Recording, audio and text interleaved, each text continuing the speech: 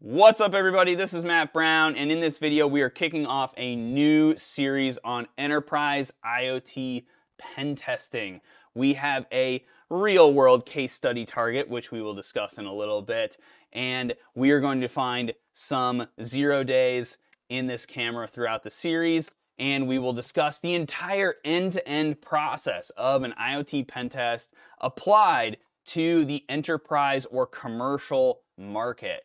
And so if you are a longtime subscriber to this channel, this will be a little bit different. We're going to do some traditional education, PowerPoint style learning, as well as what you are all used to, getting into this device over on the workbench and getting technical. So I want to welcome people that are new to the channel, and just to say to you that this is going to be some unique content, but you want to check out everything and hit that subscribe button.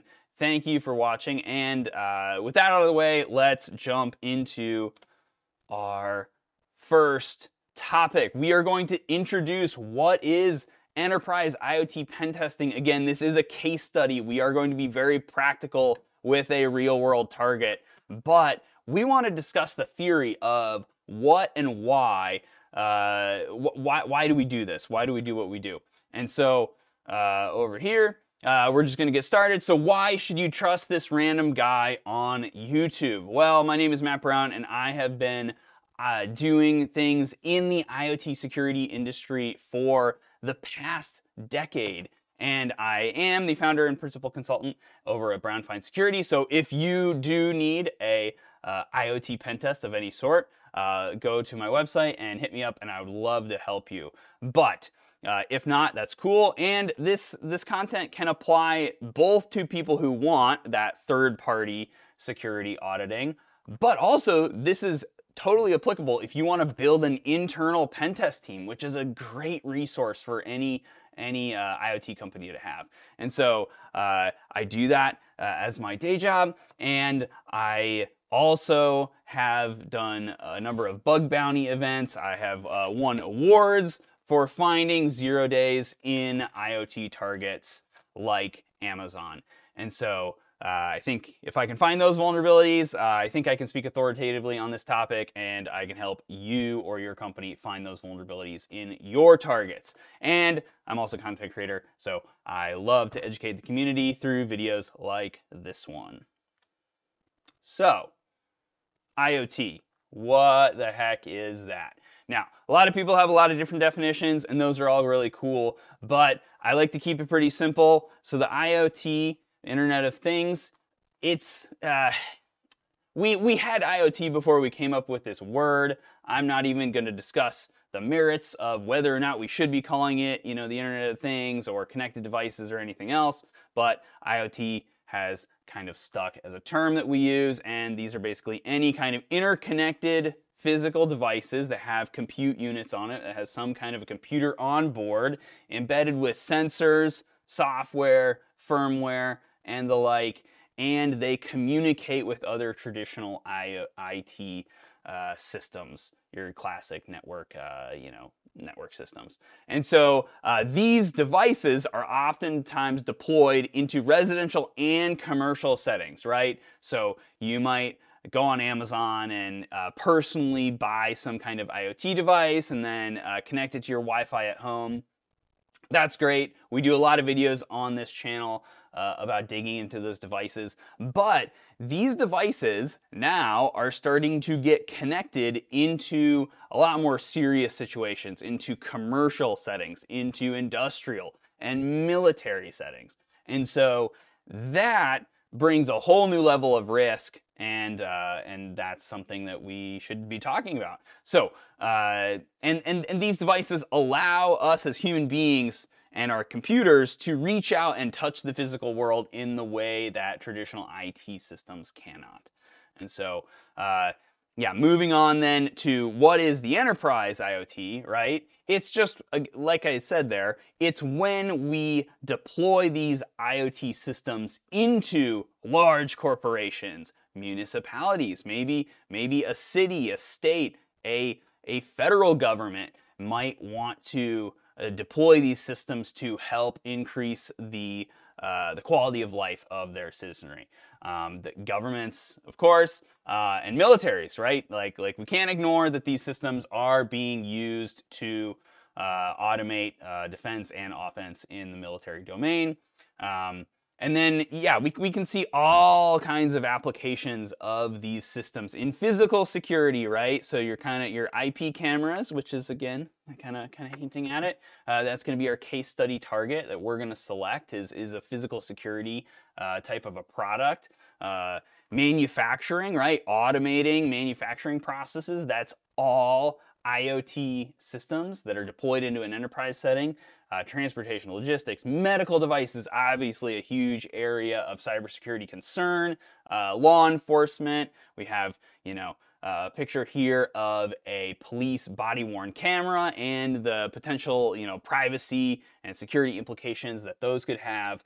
And then, of course, energy utilities, right? There's a lot of talk about the security of the power grid and what attackers have been able to do in those environments. And so lots of risk. And the big picture point here is that once these IoT devices stop being more or less toys and are deployed into these other settings, it becomes life safety that is now on the line. Whereas before it was like, okay, yeah, maybe somebody could steal your data, they could get access to something on your network, but these other systems now, the risks are, potentially to human life. And so the concerns and the risks obviously increase from there. So what is an IoT pen test, or what is pen testing in general? So in general, pen testing is a security assessment that is going to enumerate, it's going to search for vulnerabilities in some kind of a system. So in an IoT pen test is going to be doing that in an IoT system. An important thing to note, I say IoT system, I don't just say IoT device, because oftentimes there is a whole ecosystem that surrounds these devices. There are mobile apps, servers on the back end, APIs, web applications, all sorts of different systems and interfaces and applications that interact with the IoT device. And so an IoT pen test is potentially going to cover one or more of those subsystems of the overall IoT system.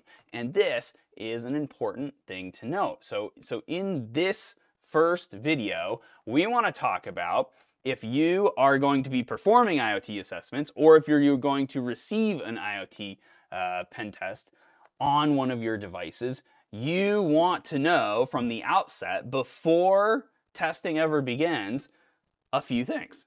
So number one, we want to know what the assessment scope is. That is going to define what should be tested and what shouldn't be tested. And of course, everyone would love to say, oh yeah, just go ahead and test everything. But we all live in the real world, and we know that some systems are more sensitive to downtime.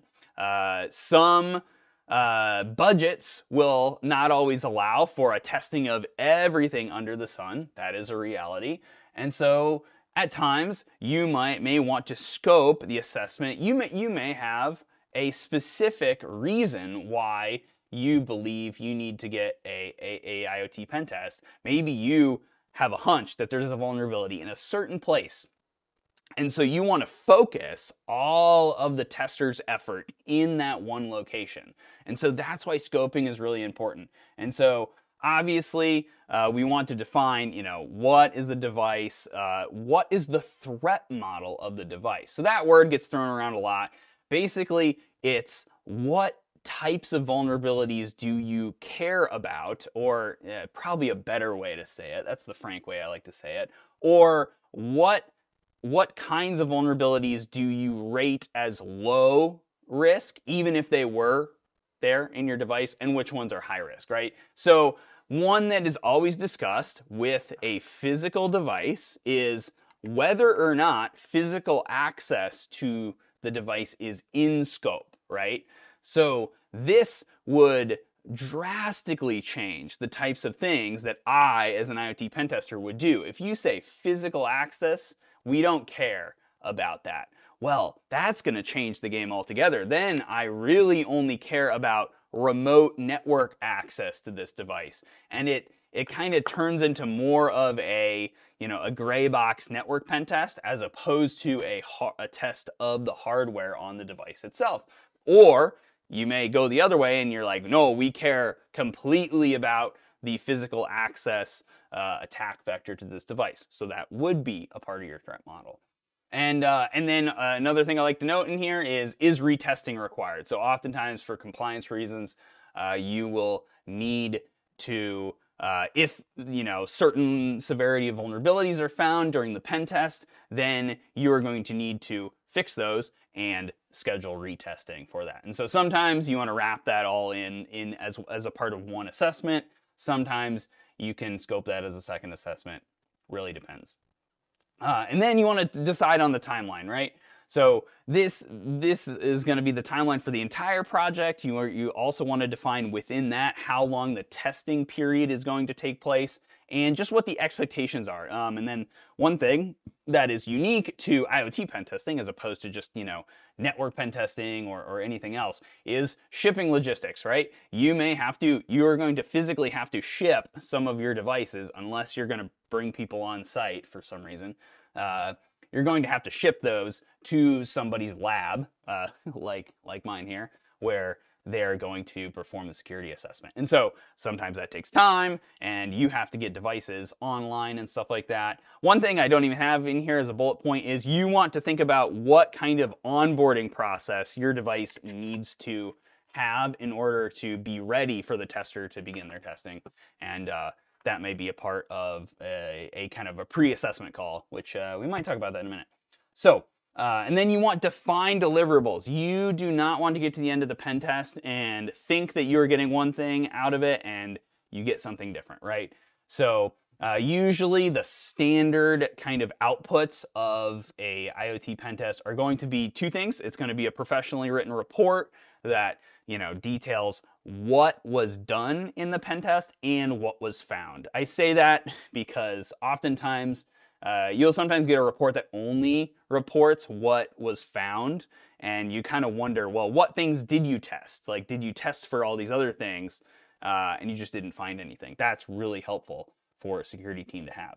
And then a report review call where the customer, again, whether that's an internal or an external customer, really gets to drive that discussion of, hey, we read the report, we have these questions about certain findings, and they get those answered. So that is usually what encompasses a IoT pentest kickoff. And again, here we kind of had this really high-level breakdown of some of those pre-assessment tasks, which I just talked about, and the assessment components. So these assessment components that we see here, with the exception of the cloud system security, because that's pretty much just a network or a web application pen test, effectively. So the hardware enumeration, firmware extraction and analysis, network communications, network services, and client mobile application sections of an IoT pen test, those are going to represent the next 5 videos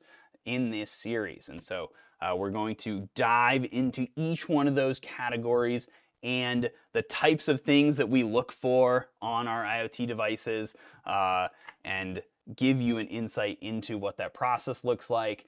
And then we will do our final video on post-assessment, because I love especially to talk to my fellow pen testers and just pass on some of the wisdom that I have seen over the years. Obviously, if you're someone who is wanting to understand pen testing from the other side, if you're receiving a pen test, it would be good for you too. But I wanna kind of have a talk with some of my other pen testers and how we can be better in our industry in report writing, and especially our presentation capabilities. So that will be a fun one.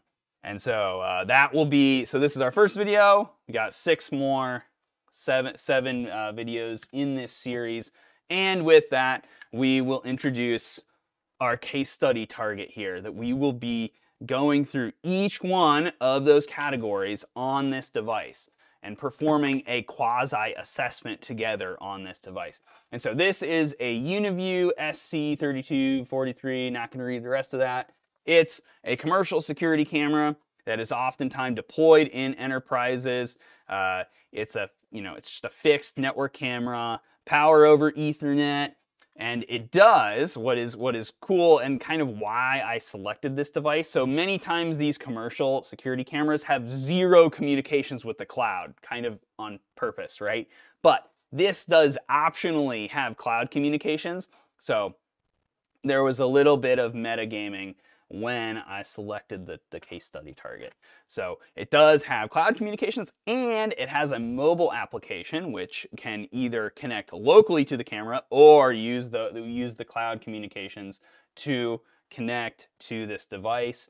And so that will allow us to test an Android mobile client in our assessment.